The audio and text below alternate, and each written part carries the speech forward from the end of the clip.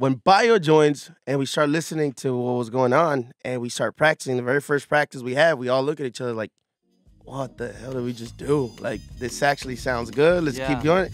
And we were like, we all sat down. We were like, you know what? Let's try to take it serious. Ladies and gentlemen, our Apple Music Up Next artist, Grupo Frontera, has entered the building. Give it up one time. Yo, who's got the best grito in the group? Me. Let me hear it. Let me hear it. I'm kind of...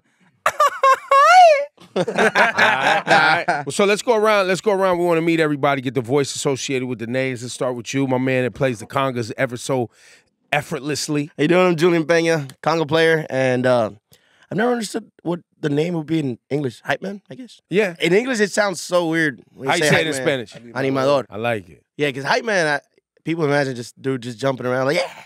That's basically you, bro. You play an instrument too. Don't let them play you like that. No, bro. I do play the instrument. Yeah, I do play congas, but you get the crowd hyped too. Yeah, that's my job. All right, and you, sir? My name's Adelaido, pero everybody calls me Payo. Solis the third. The third, yeah. The third. Dad made sure the third was on there, right? Yeah, that was a big deal.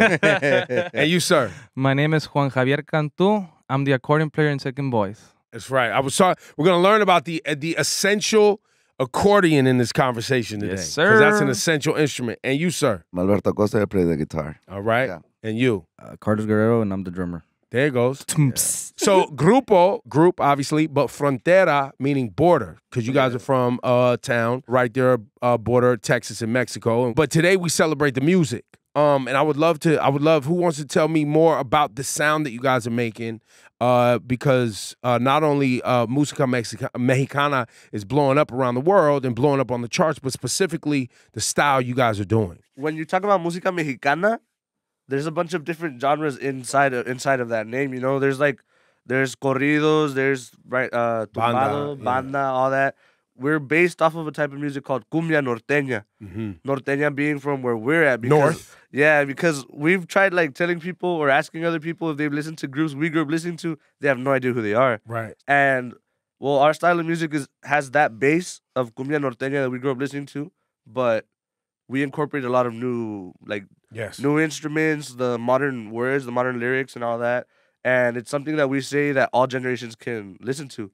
Because los viejitos, like our grandparents, they got the OGs. Yeah, they'll jam out to it and they dance. So, you know, obviously coming from the States, I put everything through kind of like the hip hop kind of lens of how, you know, music evolves here and people celebrate music through generations here. So I love to hear that explanation, right? Because it's generational music and it's bringing forward tradition. It's bringing forward sounds that are very familiar. So it's bringing people together and the community together, right? You mentioned it, our grandparents, right? The OGs, they used to send letters. They used to go out there and sing for their girls outside the window and stuff like that.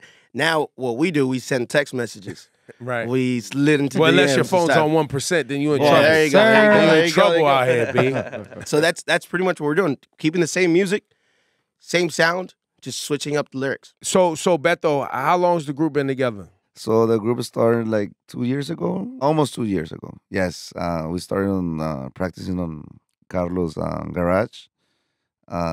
Just 5 friends, just jamming to music. We were talking about the accordion and the instruments that you guys use in this music. It's very traditional, but you were telling me the accordion is a must-have. When people hear the accordion right away, they can tell what type of music is gonna be. Giving it the accordion and the type of the drum, how the drum plays in the congas, that's right away gives it away that it's a cumbia norteña. And it's weird because the cumbia norteña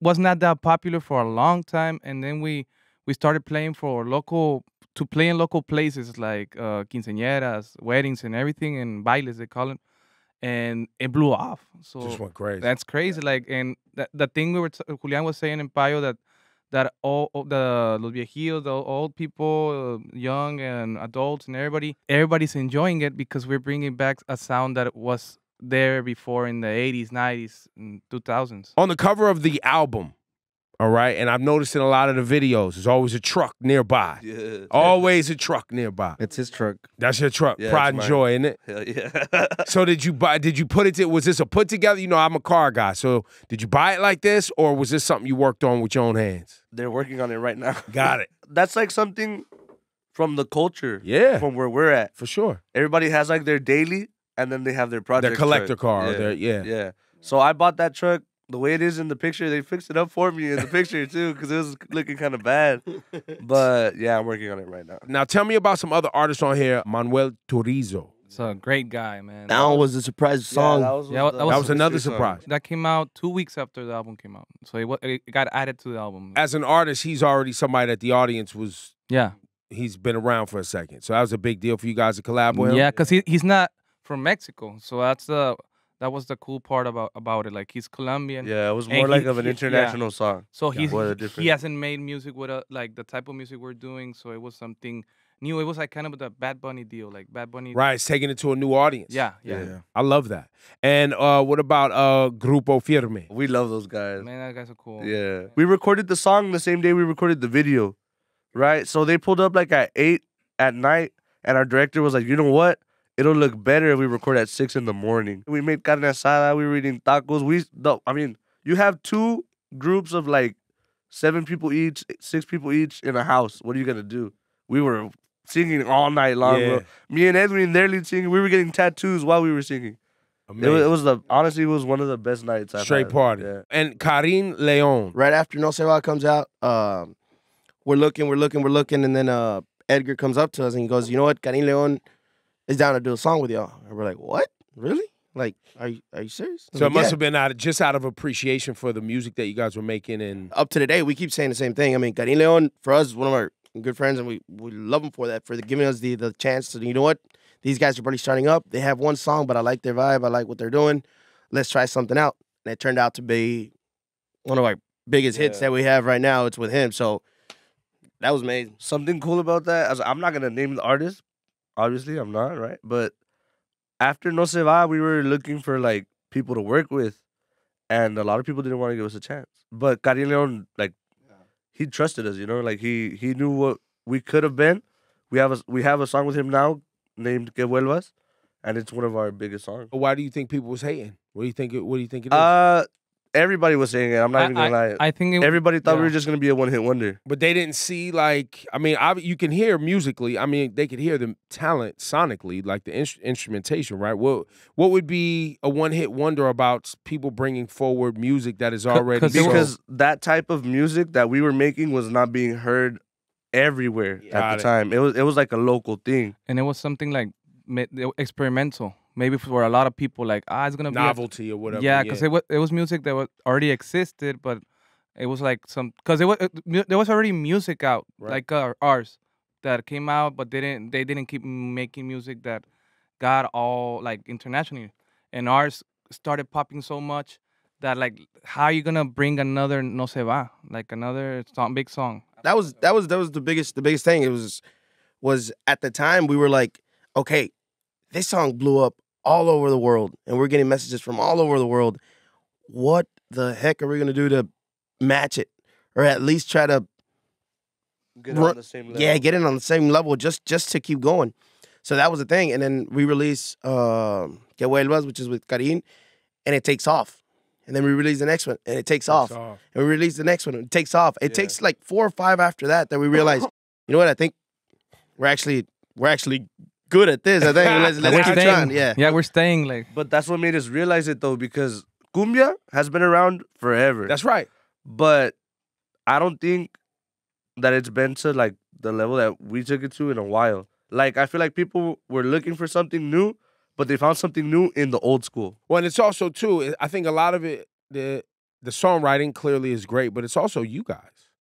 I think, you know, it's I think the audience, they see some young cats doing some cool, you know what I mean? And it makes it feels, it's familiar music. It's music that's already loved by the community. And then you see some young cats making it, and it's like, oh, and it's not like, you know what I'm saying? You guys are still rocking dope sneakers, and, you know, you might throw your hats on or whatever, but you're still rocking gear that's right now. You're not trying to be like a bunch of old school cats. You're doing it young, and I think that has appeal too. That's why I think all this new Mexican music that's coming up, that's hitting global records, is for the same reason. Right. That people are seeing, it might still be Mexican music, but these guys are dressing up like pretty cool now. Like they're like this music is cool now. I don't think it's like they're like dressing up cool. I think it's the younger generation bringing it forward. Yeah, there you go. Yeah, it's not a. It doesn't feel like a costume. Yeah, there you go. Yeah, like it's not like you guys are playing a role. You're being yourselves from where you're from. It feels authentic.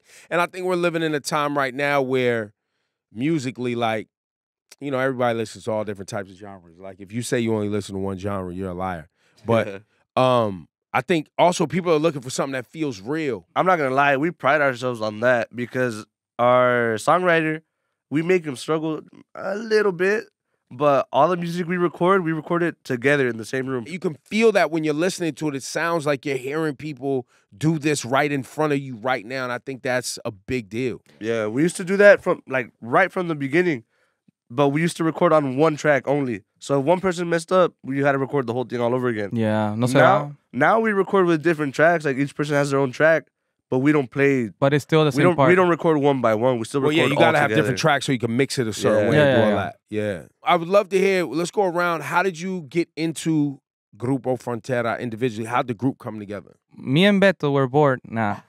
Me and Beto, we used to be in other bands. Carlos was in a band with me back in 2014. And I was in a band with Beto in 2018. So we were everybody had our jobs. I was working at the ranch in Mexico, and Beto, well, he'll talk for himself right now. But so I called Beto, hey man, let's make music for extra bucks. And he's like, yeah man, I take photography. And so that's how we started the band in 2021. Pretty much these guys were friends forever, these three, but at the time it was Beto and Juan trying to do something in music. Beto was a photographer. He did quinceañeras and weddings and everything. He was like, you know what?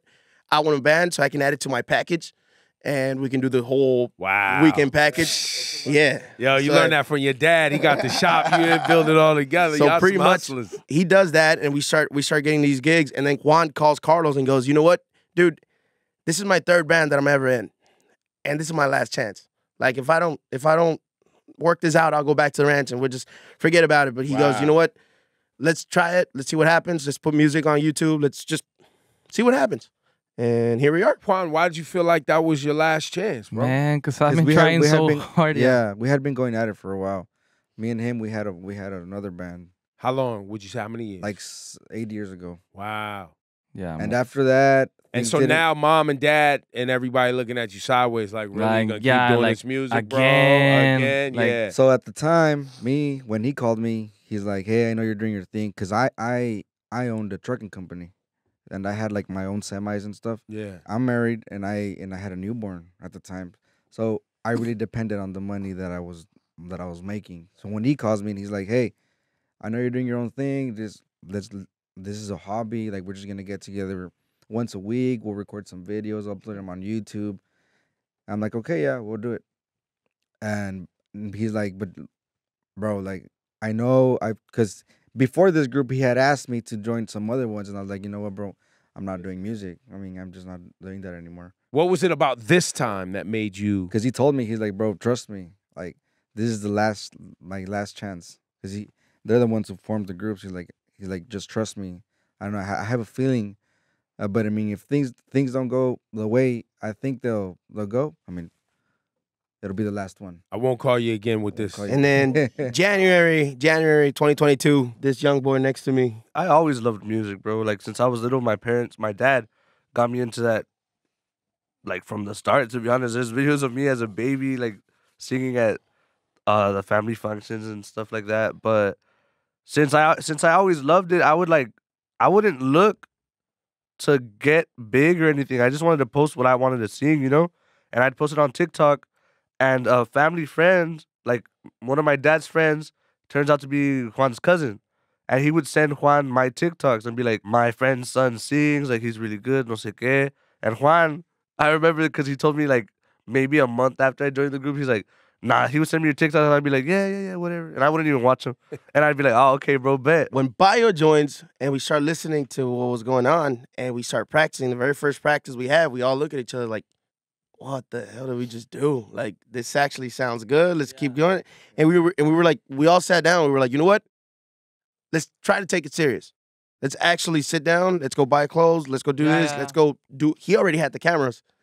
So we were like, let's actually do a video. Like, let's go out there, start making videos. We'll dress up. We'll do everything. We'll make it nice and pretty. And let's do it. From my understanding, when you guys talk about Cumbia Norteño, what is the difference between Cumbia Norteño and Tejano or Ranchero? What are those differences in those sounds? We say this a lot too. This is like maybe a little bit off topic, but I feel like that's what makes us work too, because we all have a different style that we personally like. Like Beto, he loves the Red Hot Chili Peppers, bro. Rock kid. Like he's a rock kid. Julian, a lo que entiendo yo, he listens a lot to cumbia, pero pegacera. Juan, growing up, he would listen to DMX. That's actually what inspired him to want to play music. Carlos? I like a lot of country, I like a lot of different, like, you know, different genres. So me playing the drums in the cumbia, I didn't learn playing drums cumbia. So I play it real different. Because a lot of drummers that play cumbia, they were like traditional with cumbia, you know? And you guys got invited to do something super amazing by the president of Mexico, right? We played in the Zócalo. Well, it's the biggest event in Mexico because it's something out of this world. Well, it's crazy how, because you were mentioning about that we've been together for almost 2 years, and seeing all of that happen. We were just in Coachella, I don't know when, and then now playing for the president. The first message I ever get, like, about what I'm doing, my dad, El presidente de México te subió en su show. I was like, okay. Everything else I've showed you and you don't care, but okay. The president, bro. I started getting a message from my grandma. I was like, yo, Mexico's president just named you guys one of his favorite music. And every single day he makes a different show. I mean, a different announcement in the morning. He starts playing a different song of ours. Wow. For like 3-4 days in a row. And we're like, what's going on? What's going on? What's going on? 5th, 6th day after that, he says, and just in case you guys didn't know, I'm announcing Grupo Frontera will be here for El Grito, which is the biggest. That's the celebration. It's huge. So when we got announced, we were freaking out. I think another piece that's magical about this is, you know, I've heard talk, and you know, a lot of cultures go through this where, you know, if you're Jamaican and you live in New York, Jamaicans in Jamaica don't think you're Jamaican enough. Yep. And if you're Mexican and you live in America, then Mexico, you know, Mexicans in Mexico don't think you're Mexican. Every group has it, right? If you're Chinese and you grew up in America, Italian, you're not Chinese. Everybody's got it, right? And I think it's amazing, though, in this moment where the president of Mexico is embracing a group, while you guys are clearly from a town that's very close to Mexico. And for us, it's always been an issue where I've always said this, you have to be more Mexican than Mexicans, and you have to be more American than Americans. Yeah. And then just the fact that we're speaking English right now is a mess over there, or if we speak Spanish, we speak Spanish here, they make a mess. So we're like, all right, so what do you want us to do? I mean, like... Well, I think that's where the beauty is in this moment. That's why I'm saying that, because the president being like, yo, these are our people. Seeing your guys' camaraderie, the way you're connected to one another and the way everybody's got a role to play and a different personality and all that, I think that bodes very well for your future, man. It's a pleasure meeting you guys. Thank you for coming by. It's a pleasure. Thanks so much. Go look up Grupo Frontera on Apple Music right now. They are up next artists.